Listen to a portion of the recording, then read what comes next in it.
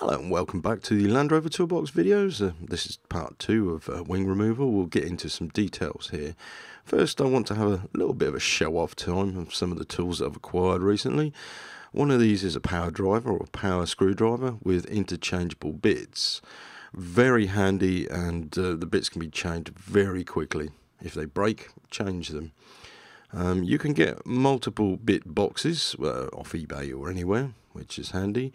Now, the selection of battery powered stuff I have with sockets obviously is gives me speed when working. Now, back to this power driver.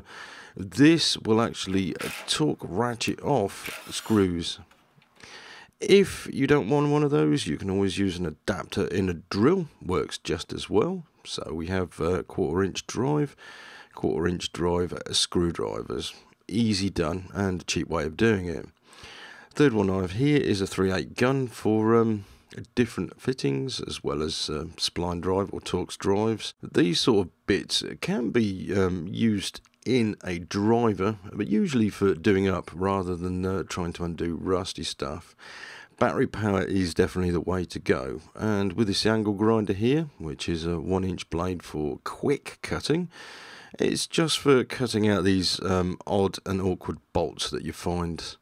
And like this one here, seized up, a captive nut on the other end. Using the battery power grinder means you can quickly get in somewhere, cut a nut off, and away you go. Okay, so the front grille defender is held on by a set of screws screwed into plastic fixings. 2 on the bottoms, 3 on either side, like so. Some of the screws are accessible with a power driver, as you can see here, and a couple of them are not. The downside of having equipment that's battery powered is quite cumbersome, so we're still reliant on the old traditional screwdrivers on occasion. Okay, so the side repeater you twist and remove and pull the bulb out, keep it out of the way. Headlamps, as I said in the earlier video, you have 2 adjuster screws here. And for the panel to remove 2 screws, and then you have to remove your indicator and a side marker lamp. Right, so easy job done with a power screwdriver. Now, what I've noticed that some of the looms are a bit short on the front here, which is a trouble actually fitting the fittings back in. However, you move 2 screws here, which lets you access the screws for the lamp unit. Be aware that when you remove the screws, they might actually drop down and disappear. It's happened a couple of times changing the lamps on this vehicle, so just be aware of that. Alright, so behind the filter you have a sneaky bracket here. It's bolted to the inner wing, and it also provides a riv nut for the fuel filter, which is this bolt here I'm pointing to. The thing I'll show you here is that we actually wound the bolt out, so we had some of the shank before we cut it. It made it much easier to cut. Taking the head off is a lot more work. Now you can see this is easy to do, whereas the header tank, I'd advise not use an angle grinder here, because even if you can cut the nut, you'll probably melt some of the header tank through the heat of friction of cutting. Right, so this panel here, okay, using a power driver to remove the screws is very easy. Just be aware when you're screwing it back in, it's better to finish it off by hand so you don't crack it. This is a good access hole to get the nuts and the bolts that are holding the header tank on. Now again, these were seized and I had to snap these off. They're quite easy to do because they're M6. They're not exactly too thick, so a couple of spanners will do it, but I've used a socket and a spanner to snap them off. Just remember, header tank here has a nut and a bolt on the back end. Now this bracket is a bit of a pain in the backside. Unless you undo it from the bottom of the inner wing, you're going to find that it's going to get in the way, so just be aware of that when you're taking the inner wing out. The aerial, this is quite easy to do if you can understand all the way things undo. Now, screwing out the centre of the aerial, what we found once we'd actually removed it, that the aerial was more than useless because it uses an earth on the wing. You can see it's corroded here. Now, this is something we're going to actually chuck away and put a new one in. This panel here is a bit of a nightmare because it has pegs on it which push in. Now, pulling it off, there is a very big risk of snapping them, and that's exactly what happened. What you'll find with screws that are rusty, they actually expand, and even in plastic, they will grip a lot harder. That's why I'm using a pair of pliers on the plastic fitting at the back so I could undo the screw. Alright, for more fittings on the eyebrow, I told you in the last video that removing this is just a matter of pushing out the plastic fitting. That's all well and good, and there is a whole row of them. There's 2 rows of them actually, all the way around the spat. Now these, if you didn't get it the last time, you have to push these out with something which is exactly the right size. Screwdriver will damage it. If you want to keep these, then you need to use a pin punch. Alright, so they're fairly simple. You can get these from Bearmark. What you'll have to do is scrap about if you're being frugal and find all the bits, because they'll drop out all over the place. If you buy a set like this, then you're laughing. Or if you know a Discovery owner, they also have these which holds a plastic trim on underneath the doors.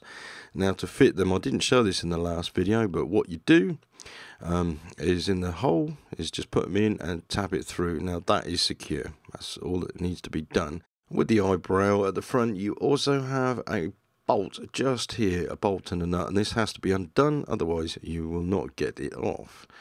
Right, so actually taking this off, we got so far and all the bits fell on the floor, and the last one we hadn't pushed the tab all the way through, so what happened, it wouldn't come off. They're actually quite resilient. It's worth pushing it through and not giving it a tug. Push the peg through until it comes out, drops on the floor, and then you can pull the rest of it out like so. See, easy done. Then it's a matter of scrabbling about on the floor to find these pieces. The thing about taking the eyebrow off is that you can reveal this area here. Now you'll see the corrosion just at this point. This is a very bad, or should I say a weak point of the bulkhead. Basically, it traps water and dirt in this area. As you can see here, it's covered the bolt completely, and we've had to clean it off to access this nut and bolt. If you look up here, this is paint that has been stripped by brake fluid. This is possibly due to a sloppy filling of the reservoir just a bit above it. Just a little bit of rust like this is actually hiding a lot more underneath because the rust has been growing. Now what I'll do is I'll give it a little tap and remove the paint, and you can see how rusty this section is. The bulkhead itself is actually quite vulnerable, and tapping about, just having a listen to see if there's any other weak spots here. It is actually quite solid. This is just a bit of a corrosion assessment. It's okay. Now what I'll do, this area, I'll just show you, if I tap it a little bit harder, I'm actually going to knock it through. That's the truth about what the corrosion is like on these bulkheads. They are an utter nightmare. They don't get corrosion protected properly.